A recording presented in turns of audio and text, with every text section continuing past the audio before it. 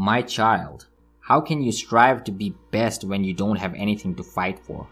We all have enemies. We have an unlimited source of motivation every day to be angry, motivated, and laser focused, and use it to be better, confident, and be strong. But we are always so caught up in the situation that we forget to actually see the opportunities that come with the situation, which we can use for our good.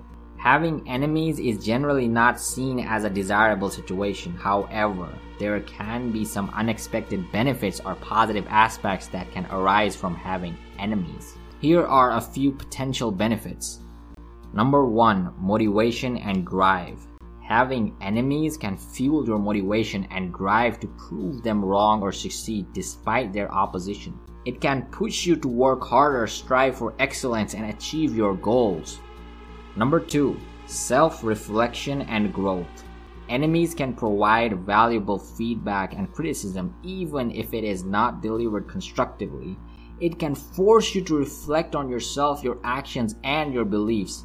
This self-reflection can lead to personal growth and improvement. Number 3, clarity of values and beliefs. When faced with opposition or enemies, it forces you to examine and reaffirm your values and beliefs. It strengthens your convictions and can help you better understand who you are and what you stand for. Number 4, building resilience. Dealing with enemies can be challenging and emotionally taxing. However, it can also help build resilience and emotional strength. Overcoming adversity and standing up against opposition can make you more resilient in the face of future challenges. Number 5, building a supportive network. Enemies can bring people who share your values and beliefs together.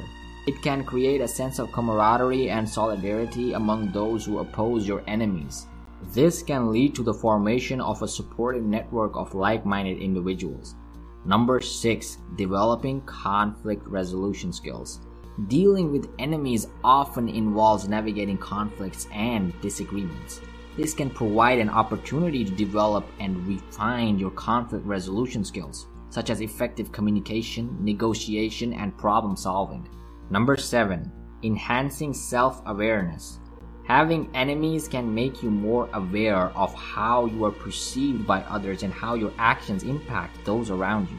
It can help you become more self-aware and mindful of your behavior. It is important to note that while there might be some potential benefits, it is generally more beneficial to focus on building positive relationships and fostering a supportive environment rather than actively seeking or cultivating enemies.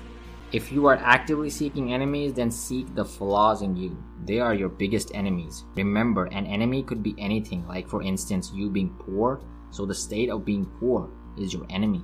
You not doing anything to be better, that is your enemy. Or let's say you giving up. That thought of giving up is your enemy. Striving for understanding, empathy, and cooperation with others and yourself, and then making decisions and working on them to be the best is more conducive to personal well-being and positive social interactions. Wake up!